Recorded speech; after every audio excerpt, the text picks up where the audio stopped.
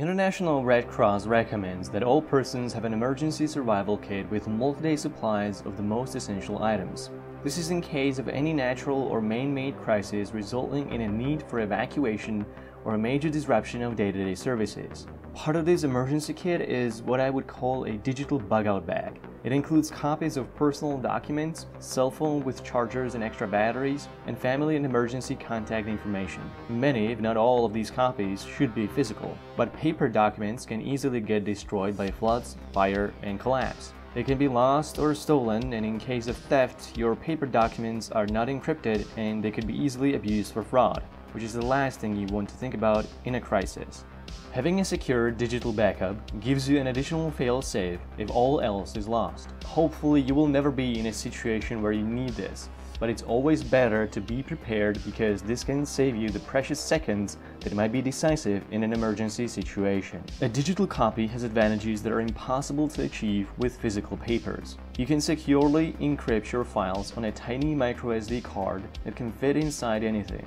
If someone steals it, they wouldn't be able to read the contents. Because it's so small, it can be significantly protected against water, fire, and weather elements while still remaining easily transportable. A small microSD card can be hidden in a ubiquitous item or sewn into a piece of clothing to prevent it from being stolen. You can put your card inside a waterproof Faraday bag and a fireproof case alongside your cell phone, chargers, and extra batteries. A secure digital backup gives you the flexibility you need to adapt it to your particular threat model depending on your situation, geography, or country. So in this short tutorial, I'll guide you through the process of creating an encrypted digital backup on a microSD card, how to securely copy and store your files, and how to protect it from theft, loss, and physical elements. I'll also extend this tutorial to include emergency items and apps that could help you better navigate through a crisis situation. This won't take long, so let's begin.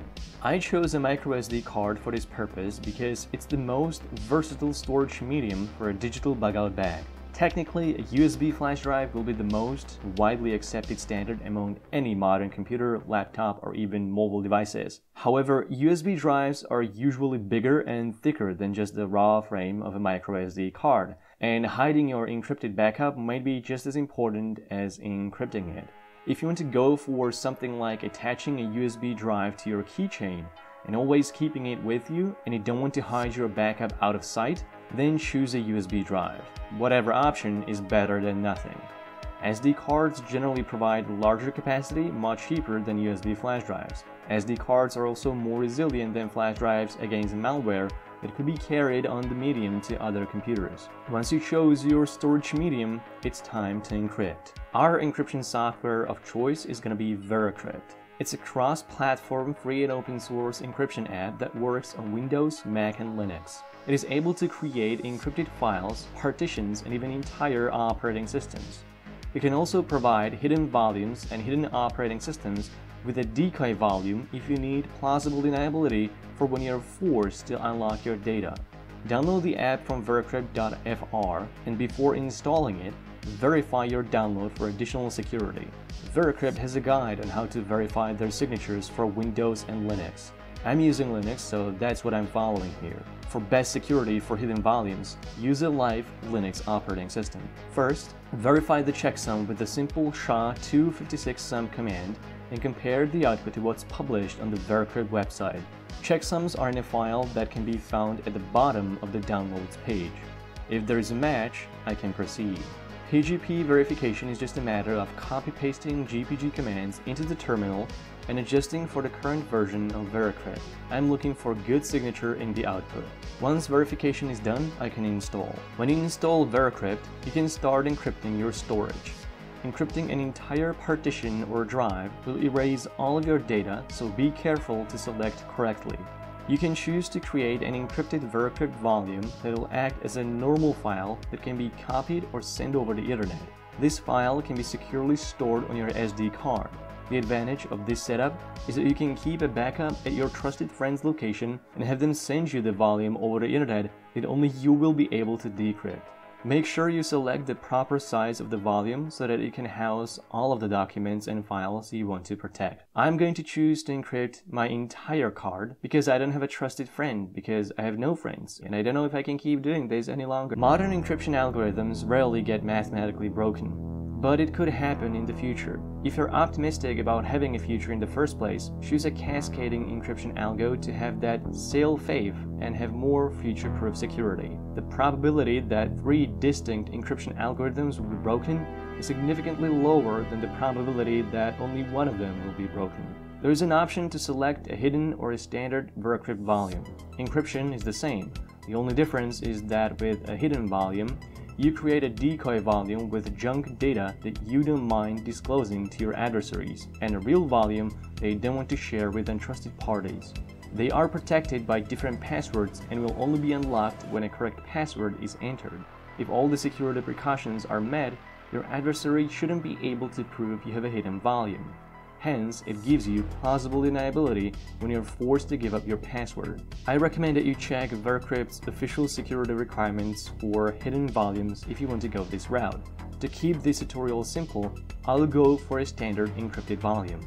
Assume someone could get physical access to your encrypted volume and they could attack it with trillions of guesses per second. Choose a strong passphrase that's at least 30 characters long. It's best to make a memorable phrase that's long and doesn't contain any special characters to keep it simple for your memory.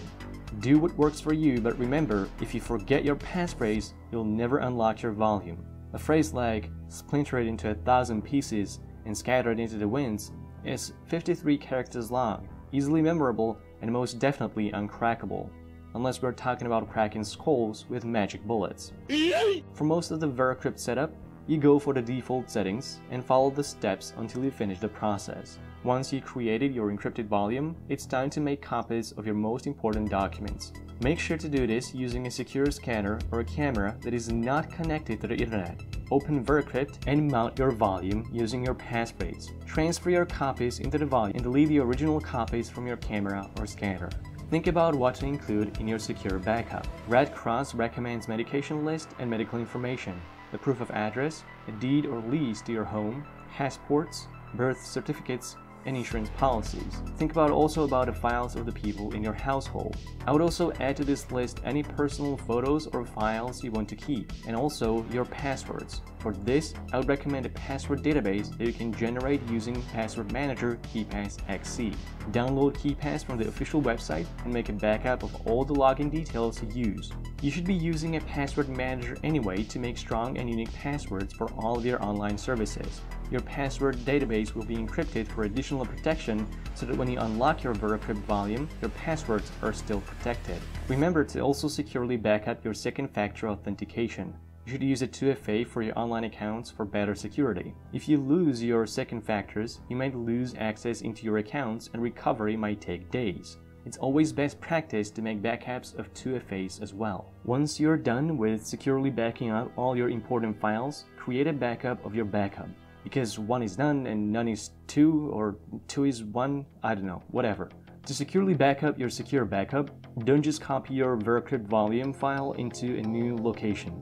Instead, create a new VeraCrypt volume following the same steps. Mount your main volume and your new volume, and copy and paste all of the files from your main VeraCrypt volume into the new one.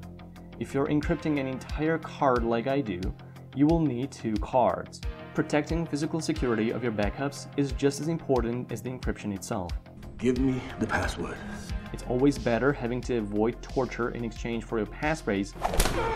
By not revealing to your adversary you have a digital backup in the first place. Michael Basil uses a coin that can fit a micro SD card in it. Other solutions could be toys, clothing, or low-value items of no particular interest. Keep in mind that you want to protect your card from damage, dust, and weather elements.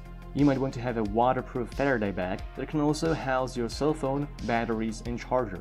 If you use a tactical-looking Faraday bag, it might hint to your adversaries you're keeping something of value. So always consider your operation security. Out of sight is out of mind. That's it for the encrypted backups. Now let's add some more items into our emergency digital bug-out bag.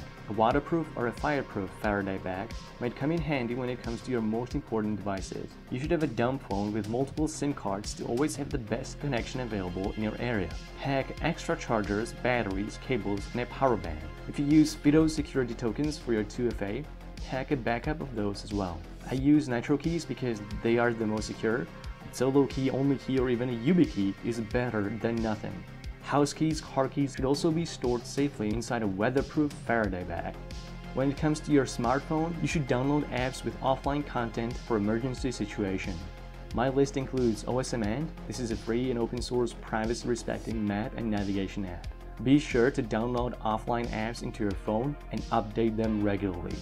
TrailSense is a good app for navigation off track, offline weather forecast, and survival. Offline Wikipedia is a huge source of relevant information. Download as much as you can and is important to survival and emergency situations. It's always handy to have an offline survival guide in a digital form that can be read at night without available lights. The same goes for first aid and medical guides. You should also keep an app that helps you recognize plants and organisms based on their appearance so that you can forage for wild edibles and herbs. Your digital bug-out bag should always be ready, updated, and available. It should be a grab-and-go bag that you always know what's inside and you don't have to think about it in an emergency. If you have any questions or points to discuss, head over to my subreddit for input from the community. Comment your ideas and points to consider for a digital bug-out bag and share this video with everyone around you.